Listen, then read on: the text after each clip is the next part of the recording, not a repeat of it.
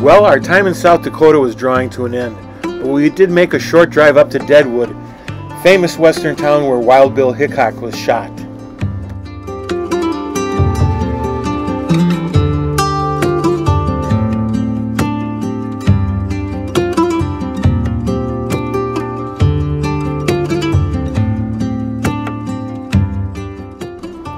As I planned our trip, I noticed that Steamboat Springs was only about 7 hours southwest of the Mount Rushmore area.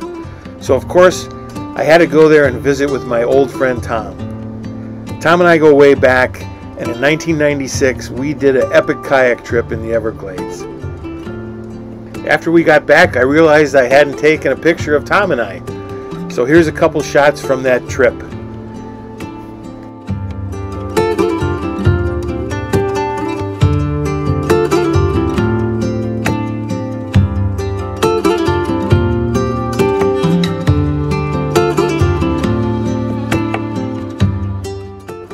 Steamboat Springs is a beautiful area, and I can understand why Tom is there.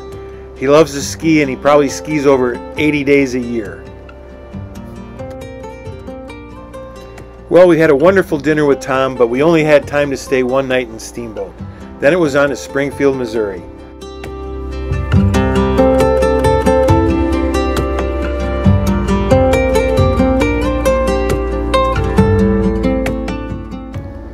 Leaving Steamboat, the plan was to drive through the mountains for as long as we could.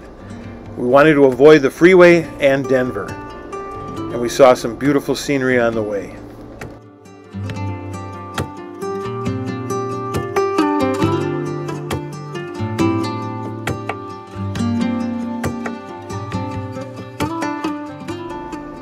We crossed over Hoosier Pass and the Continental Divide, and then we stopped in a quirky little town called Fairfield.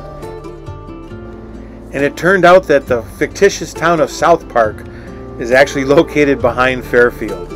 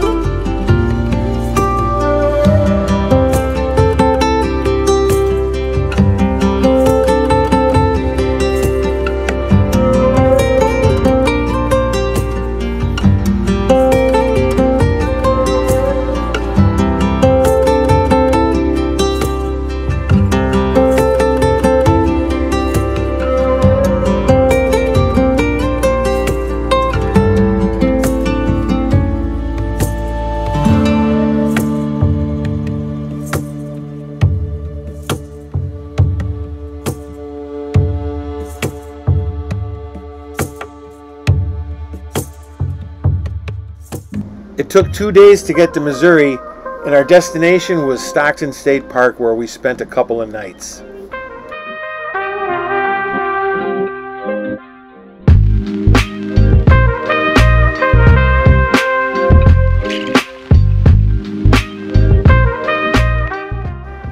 We had a nice campsite, and the park was only about 45 minutes from our real destination in Missouri, the Wonders of Wildlife National Museum and Aquarium.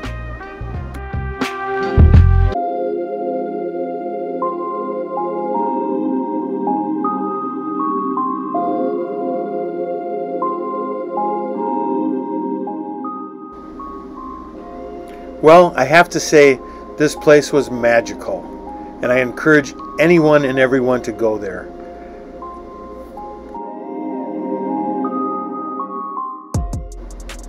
My only regret is I wasn't there with my whole family, because I know my boys and my grandsons would just love it.